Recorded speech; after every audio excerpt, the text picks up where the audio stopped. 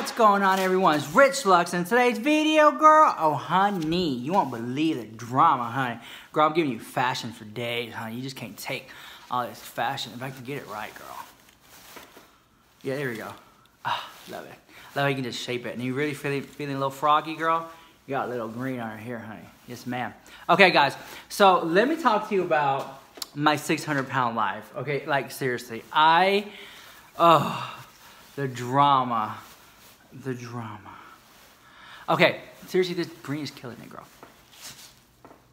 So I was watching this show called My 600-Pound Life, and I've seen, we have to go back. I've watched one episode of it, and I was freaking shook the house to the point where I did not want to watch another episode because it put me through the gigs. I was going through the gigs, watching the gigs, girl, okay? I was like, no, ma'am. This show made me feel like I was eating wrong, and it gave me anxiety, so I stopped watching it. Okay, well, girl, as you guys know, you know, I had little surgery, little lipo, little nip, little tuck, girl, little, you know, body contouring and all that stuff. If you don't know, you can watch videos about it. I follow the camera goes with me with my journey with the doctor and the surgery and all that stuff. Anyways, girl, God forbid I was never 600 pounds. However, I did lose about, I think, overall like 40 pounds due to like the tummy tuck and the liposuction. So now, girl, my tummy is flat the house. So for some reason, I just stumbled upon my 600-pound life. And if you're on YouTube, guys, if you're on YouTube, you will literally watch one 2-minute clip, okay, of my 600-pound life. And next, it starts recommending all these other 600-pound life 1-minute clips. And you get sucked in the rabbit hole. That's what happened to me. And I'm like, oh, girl. So then I went to iTunes and I bought the first season. And then I bought the second season. And there's some lady named Lupe in there. And all that drama. And I was like, girl, I can't believe it. I can't believe this. And so let me tell you what it is, okay? So if you guys don't know what my 600-pound life is, it's a TV show, and it's not just like a little 30-minute gig. They pick like 2 people for one episode, and they follow them within the course of years, okay, and months. And then you get to see like them all fat, and then they get all skinny, and you feel like invested with these people to the point where you want to know like where they at now, type of thing, right? Because you get to see them like in their most vulnerable state, right? So then, okay, so for example, and this is what I don't like about the show. So let's say you got like this fat bitch, right? She's like at home, all bare the house, you know, all mad, whatever, she's so big, whatever, because she doesn't really want to be 600 pounds, right? And she don't even know, and she don't even know how big she is, right? Well, girl, my conspiracy, my opinion, allegedly, I feel like these people's moms and dads and brothers and sisters, I feel like they enable these people to get big like that so they can continue to get disability checks, girl. Now, I know, I already know, they'll comment, well, Rich Lux, how dare you? Like I said, it's my opinion, and I'm pretty sure there are people out there who are 600 pounds who want to be 600 pounds so they can get some type of disability, government assistance type gig, okay? Don't come for me. There's people who do it, okay? Well, so I'm watching the show, and I'm like, okay, guys, they're going to get help. Right, like I want people to get help because they're like, oh, my body's in so much pain, my belly hangs so low it hurts, and I'm just like, girl, I cannot imagine how that feels, right? So anyways, I'm sitting there watching that show, and I'm like, that bitch, girl, oh, she's so lucky. You know, I've been eating a lot healthier now, and I want a cheeseburger, girl. I want a greasy ass pizza to the house. Like I wish I could eat that all day, every day. Love it so much. So that you just feel so full. Oh, you just miss those days, right? I love food so much. So I'm sitting there watching it, and she's eating like Oreos and ice cream and milkshakes and burgers, cheeseburgers, double-decker of the house, and and then they're eating like, they're eating like 6 Jack-in-the-Box meals and Whataburger meals, girl, and In-N-Out, and I'm just like, oh my God, that food is so good, huh? Like an obsessive amount of food, okay? And I'm just like, oh, that lucky bitch. I could never eat that much, girl. You're so lucky you could eat that much. Oh, it looks so good. I can't have it. It looks like if you're on a diet and you're watching them eat, oh, it's torture. So my friend's looking at me like, girl, how can you call her lucky? Look how big she is. I'm like, she gets to eat whatever she wants, honey. Damn. So anyways, so then they pick these people, right? We follow them on their little fat journey, and then it takes us to the doctor's office. This is when it gets good, girl. And these people live in like Alabama or something, right? So they have to like get in like a truck or like a big SUV because they're so big they can't even get into the car, right? It's that, like it's almost like the producers are like, okay, let's get the fattest bitch we can find and put her on TV for views and milk it for money. Like that's how I feel like they're doing it, right? Like it's almost like, oh yes, the bigger the better, girl. The more shocking, we're gonna get the views. You know what I'm saying? Like I feel like, let me like adjust myself. I feel like the producers try to like find people like that so they can get views. Okay, just trust me. Okay, like it's all about views and ratings. Okay, and numbers. The fatter the bitch, the more views. Okay. So anyway, so then they have to like put this person in a damn pickup truck in the damn back, girl, and there they are like, oh, beer the house. Like, right? And they take them to they drive them all the way to Houston, Texas, girl, my damn backyard. Girl, I live in Houston, the house, girl, Houston, Texas. And they go to some doctor named Dr. Nazar, which is literally not that far from here, girl. And I'm like, girl, no, ma'am, they're right here in Houston. Go, no, ma'am.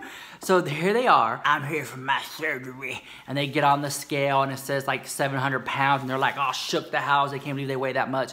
Then they go in the damn waiting room, waiting for the doctor to come and talk to them. They're just sitting there all bitter. Then the doctor finally walks in. This is what I don't like about the show. The doctor walks in, and he's like, I can see here that you weigh 700 pounds, and in order for me to do weight loss surgery, you're going to have to lose another 100 pounds. And they're sitting there like, wait a minute. You know what I'm saying? I'm just like, girl, no. This bitch done came all the way down from Alabama in the damn pickup truck in the back, okay? Just for you to sit here and say you got to lose another 100 pounds. This is what she's here for. She's here to lose the damn weight. Why are you sending her back home, girl? No, ma'am. So then they're like, you know, the camera cuts off and it shows them back in the pickup truck going home. And Dr. Nazar said that I got to lose another 100 pounds. Well, not lose another, because they never lost it anyway. I got to lose 100 pounds in order for him to do weight loss surgery. Girl. No, ma'am. No, ma'am. So then somehow, by the grace of God, they lose 100 pounds. Okay?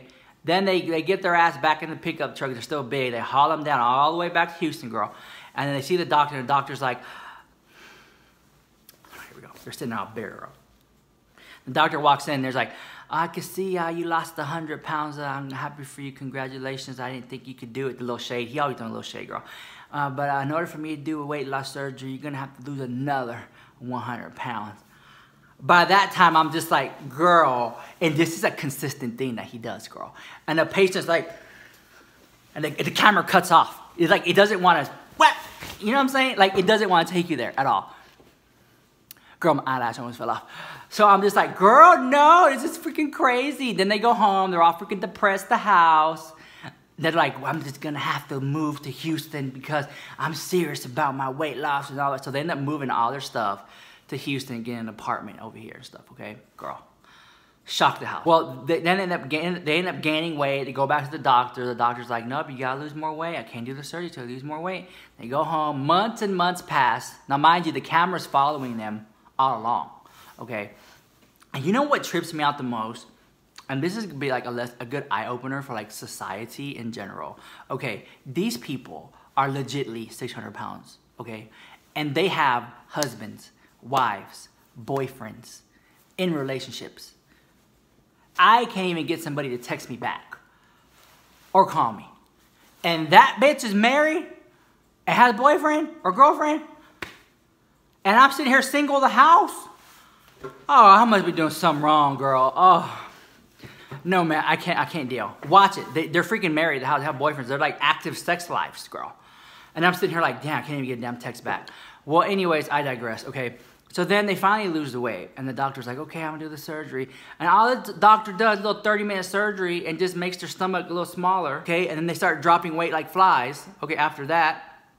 And then they have all that loose skin, okay? And then the doctor's like, well, in order for me to do the loose skin surgery, you're gonna have to lose another 100 pounds. Oh my gosh. At this point in time, I'm just like, girl, if the doctor just would have kept telling them, lose the weight, like dangling a carrot in front of their face, lose the weight. They already would have lost the weight without even the damn surgery.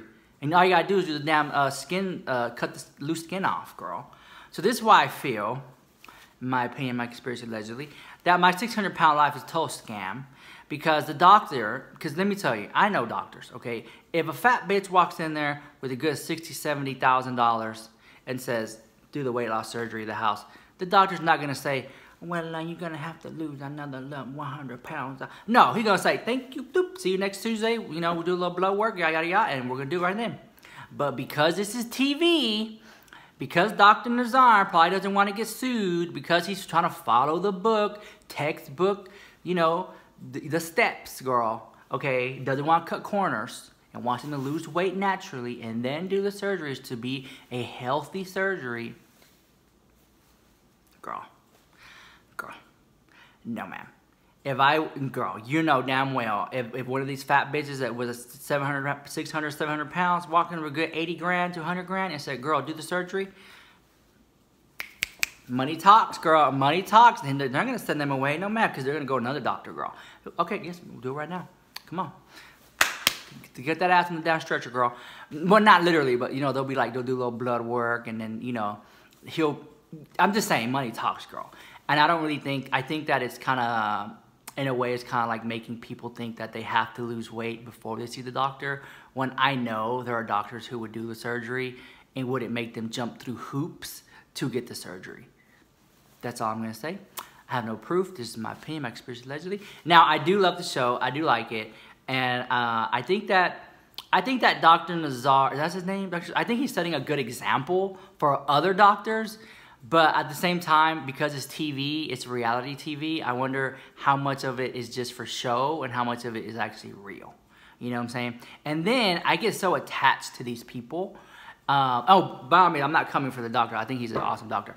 But I just feel like on the show itself, I feel like I get so attached to these people that we watch because you watch their journey, girl. Like you literally watch them through years. And you get so attached to them that you want to like find them on Facebook or Instagram or Twitter or something, and you want to like update how they're doing. But I've noticed that a lot of them aren't active on social media. They kind of like just private their life away, you know?